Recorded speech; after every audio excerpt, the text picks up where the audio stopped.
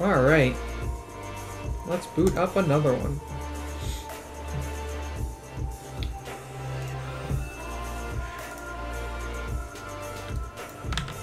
Next up, we're going to do another box by Illusion, who's a follower of the stream. We're going to do Sunset Decoy.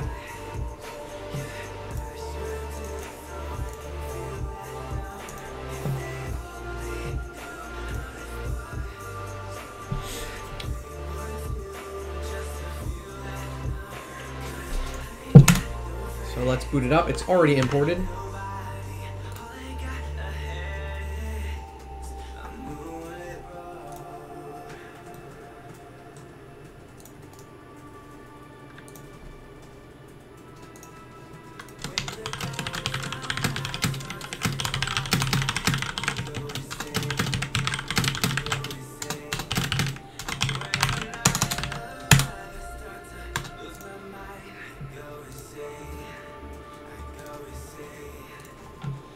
Alright, that one is booting up.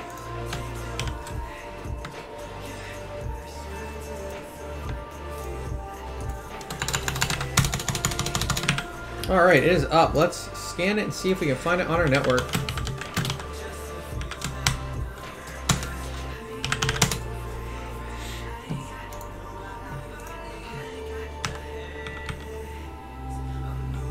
Oh.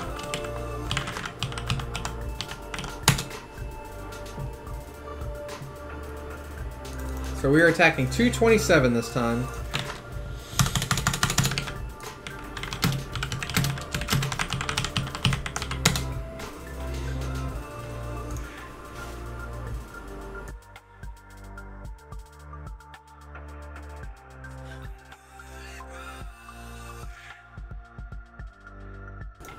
Jaunt 227?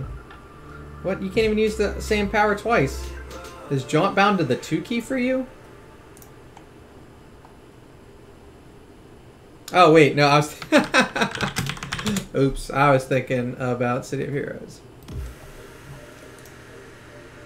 Alright, so another box where we've got 22 and 80 open. How are scrims going tonight, Barrier? I saw Vori was, yeah.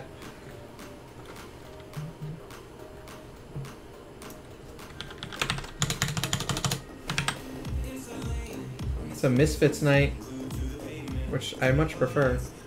Also, there's something called save.zip. Oh yeah, it's not 9 o'clock yet. So we will save this file and take a look at it. Yeah, I only have the Fire Nature, so I can only play one hero when we run that lineup right now.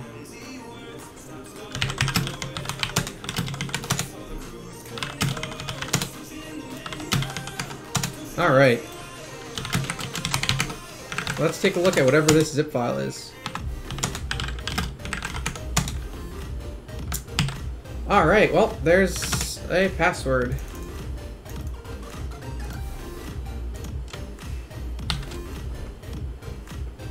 So... Oh, did you? That's good. What was it?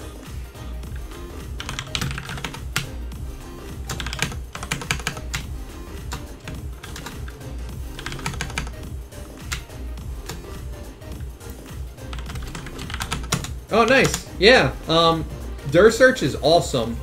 I used to use Derby, but Doylersec is a great tool. We need Zip to John.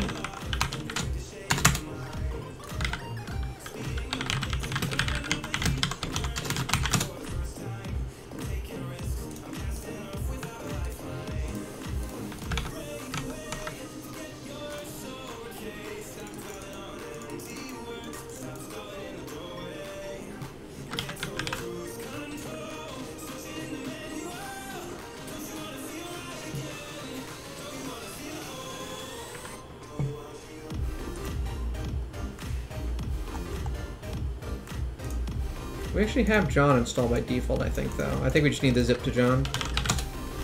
No, we do not. Awesome. Alright, we'll just install the whole thing.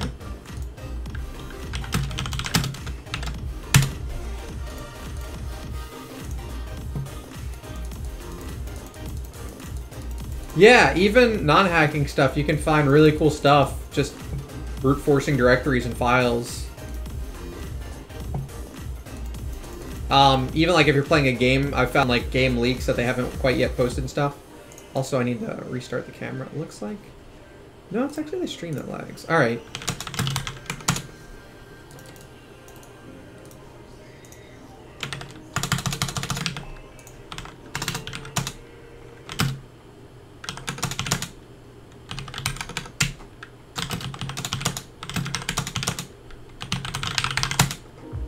Hopefully we can just make this without any issues.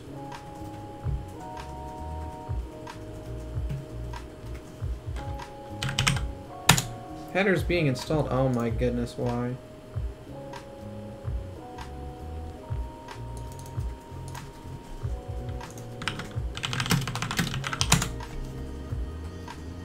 I may be able to install it from apt actually.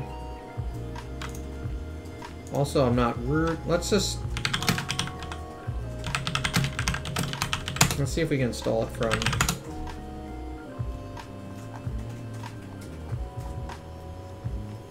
Okay.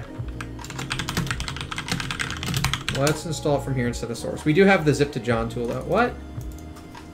Do we need to be root? Yep. Okay, we do have zip to John. That's my bad. I'm so used to having the root user. So.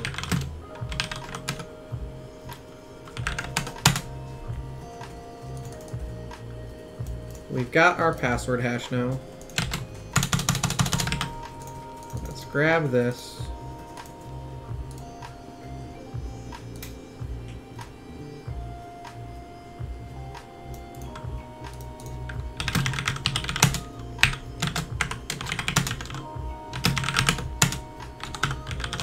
Hopefully it can crack it quickly. Manuel. Awesome. That was nice and easy. Thank you for not having a ridiculous password.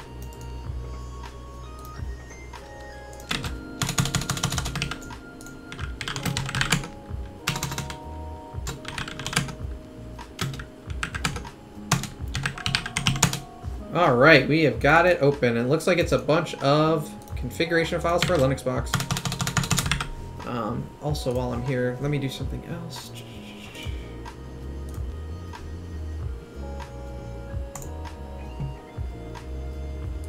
Alright, download that file. Okay. So we unzipped it.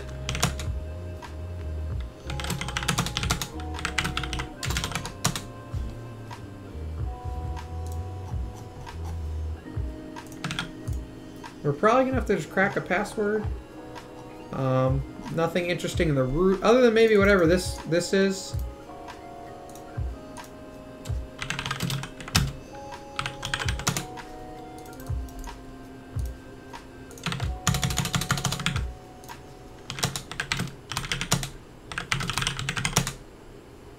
The host name is also some sort of hash.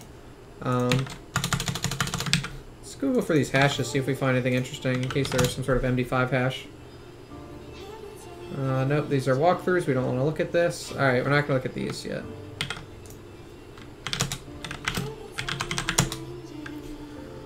Sudoers, nothing interesting. Another one of these. So we've got this username.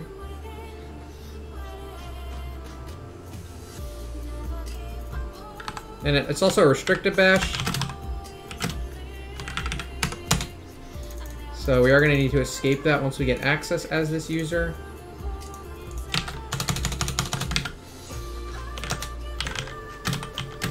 So I'm guessing the last line of the shadow file is going to be the password. Yep. Let's see if root's password is in there too. Yeah, it is. Alright, we're going to grab this whole thing.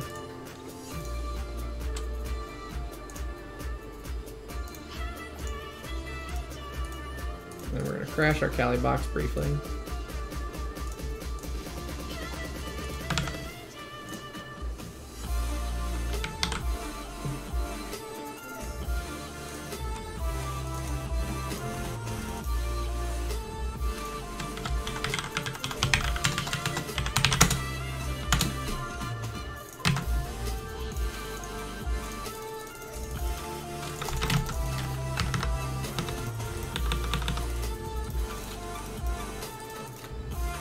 sure would like it to uncrash.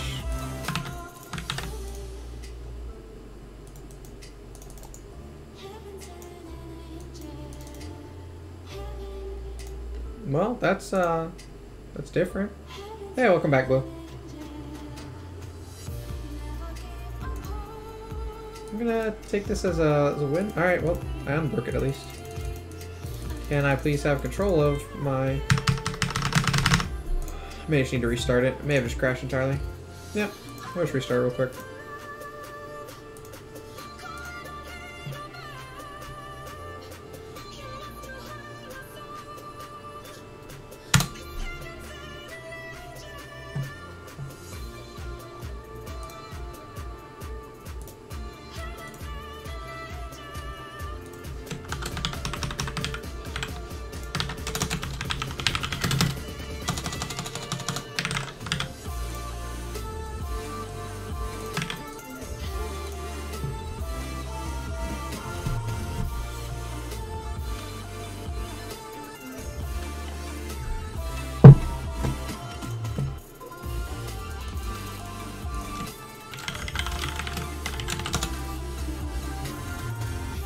As long as I don't manage to break a 4th Kali instance.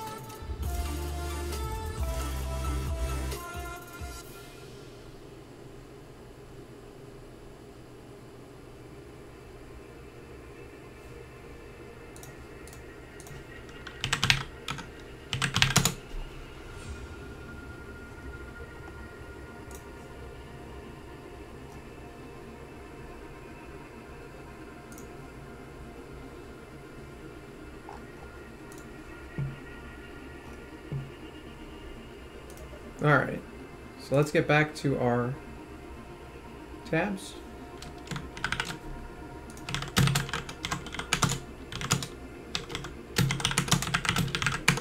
So we're probably gonna have to crack these passwords in the shadow file.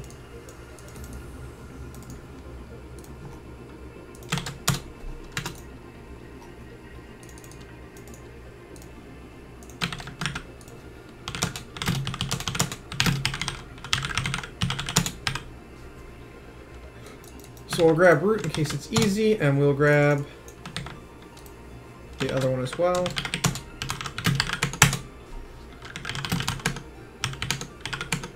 Hopefully they are easy as well.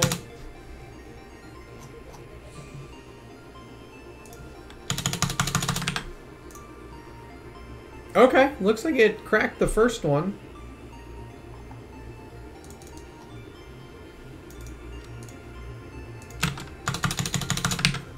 So while that runs, let's try it.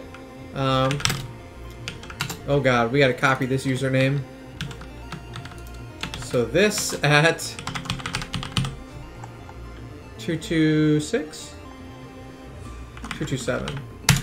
And the password was server, S-E-R-V-E-R. Awesome, so we are in already. Good start. That is a terrible username. I wonder what it's a hash of. Alright. Honeypot, what? I don't like the sound of that. Oh god, this username makes everything so hard to read. Well, let's grab the user.txt flag. Oh. We can't. Ah, right, we're in restricted bash. I feel like we escaped rbash before. This exact rbash. How did we do it last time? We just did this.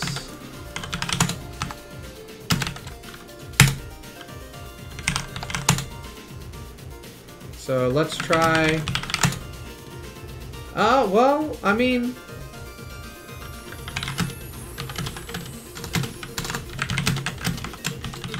Maybe we can't autocomplete cat?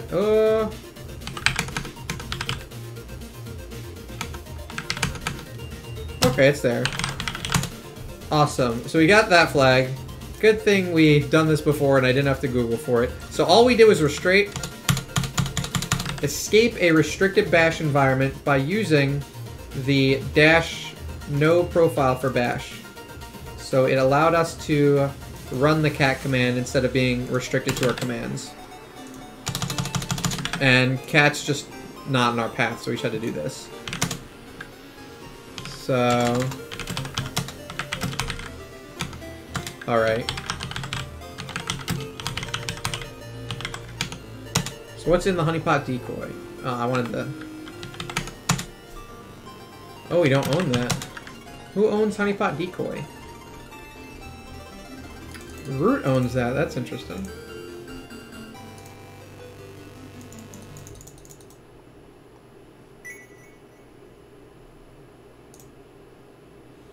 So the binary itself, it's not suid root at least.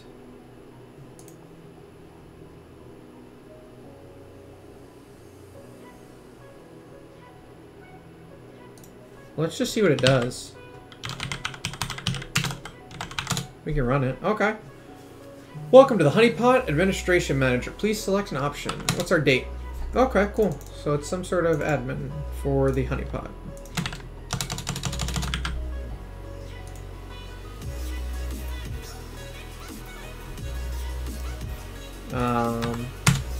Calendar? Okay. Can we shut the box down? No, okay. I was gonna say, that'd be cool. Not useful, but...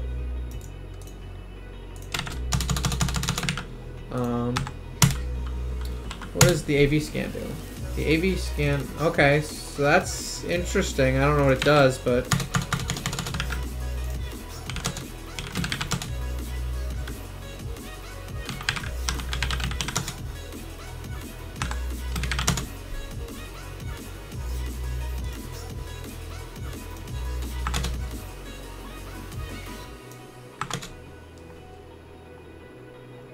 I wonder if it actually runs an AV scan and if we have to hijack the AV scan or something.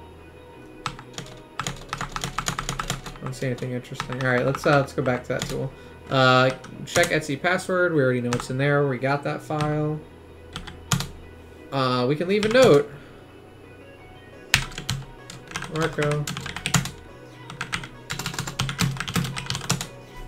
So we made this file. We can read it though. What does that decode to?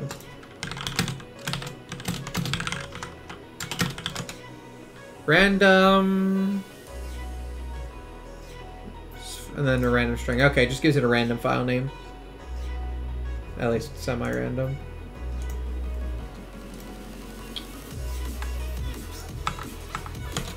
And then check the service status. Well, that's interesting. I wonder what that does. Because that looks like it's trying to run service base name. It looks like it might be trying to run binaries that don't exist. So we could hijack it maybe.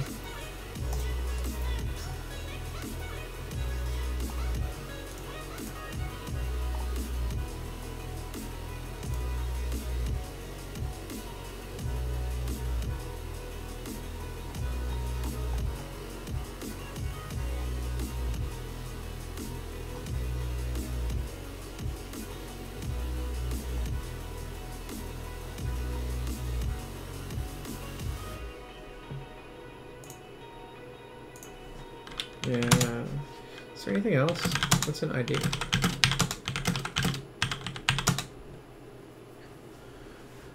It just redirects to bin ID.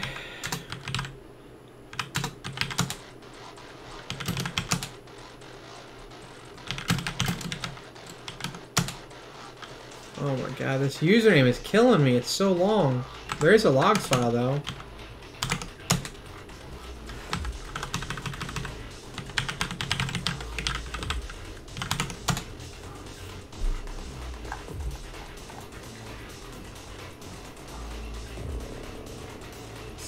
Okay, so there's some sort of Python process monitoring. Looks like they used a Python shell. They ran a local PHP server, which we already hit to download the file.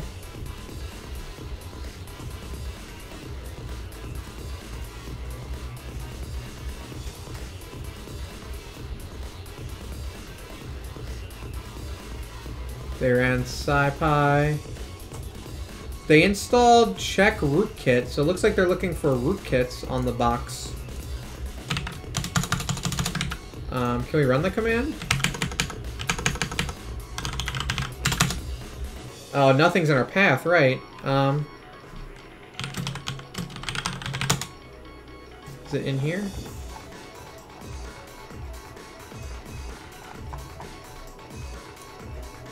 Be nice if it was just in user bin like everything else.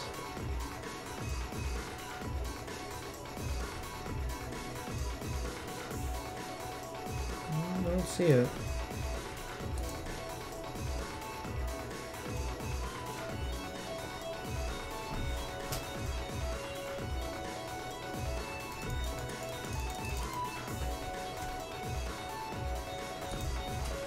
Where's that version number? Maybe that's a vulnerable version? Or maybe that's what it means when it runs the antivirus thing. So when we do the,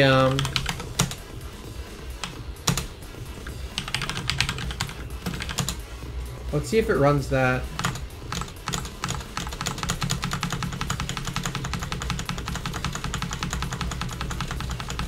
Am I very... Okay, it does. Aha! So when we run an antivirus scan, it does this. And it's in root. Okay. So is there a vulnerability in this?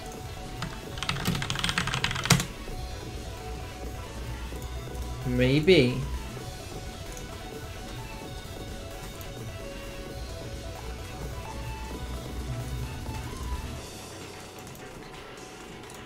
So if temp is not mounted, no exec.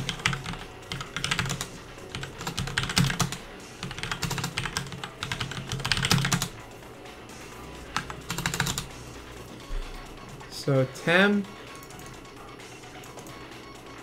No, that's run. Where's /temp? Temp isn't mounted by itself, so temp might be exec.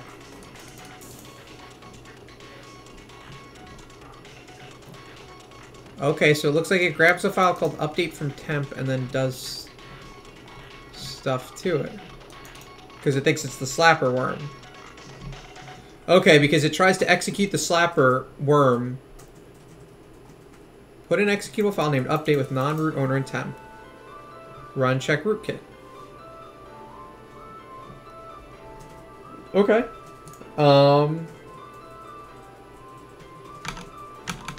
So I guess we have to get a reverse shell. Do we have netcat? Oh, we do. Okay. So let's go to temp and let's go to user bin netcat.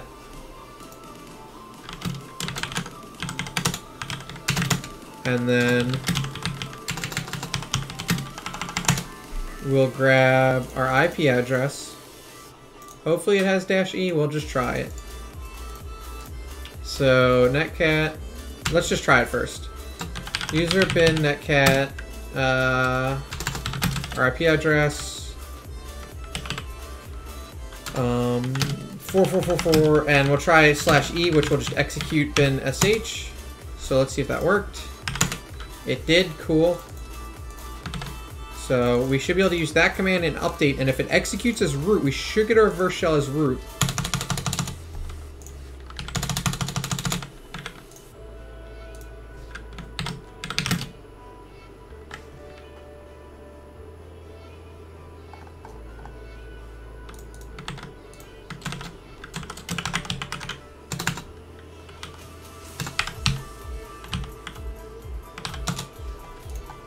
Did I get that IP address? No, 227. I'm going to open up another tab as well. What? Server. Alright. Oh, that's annoying. Okay.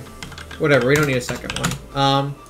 So, what do we need? We need to listen again. Let me just grab this for the output.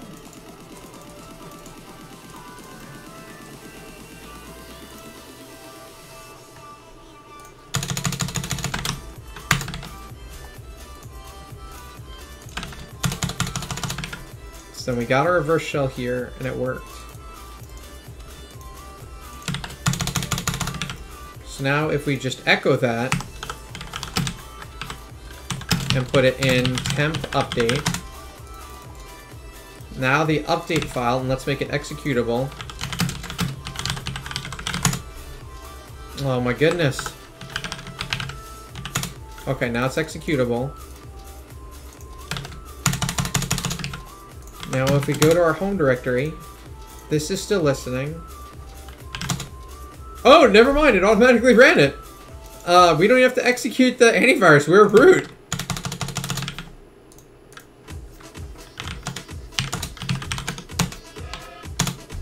Okay, so it's automatically running that antivirus scan anyway. I guess that's not necessary. So we are root. So we don't have a bash history. We have the check rootkit we expected. Log.txt is what we found.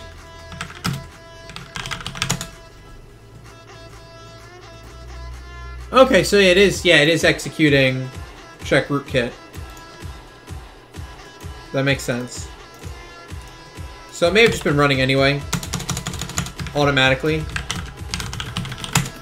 But yeah, we got our root flag. Awesome.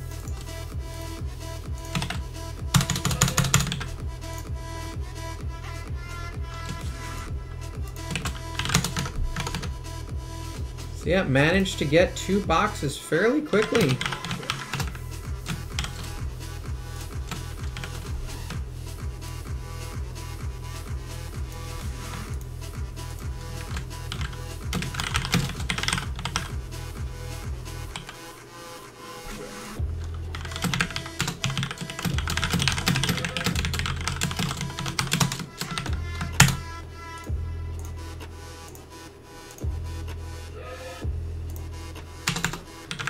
Oh, we already have the shadow file. We don't really need this. So yeah, that is it for this box.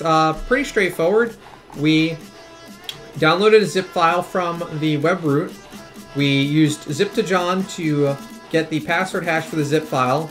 We cracked the password for the zip file, which was manual. We looked at all of the files in the zip file, including the shadow file. We used the hash from the shadow file. We cracked that using John. Got a password for a user, which was server. We logged in. We quickly bypassed our rbash with a trick we learned a couple boxes ago, Funbox. Then we took a look at the honeypot service, which looked to be running an AV scan. We found a vulnerability in check rootkit 4.9. We put a malicious update in the temp directory, and then we executed our antivirus scan and got a reverse shell as root. So that is it for this box. Awesome.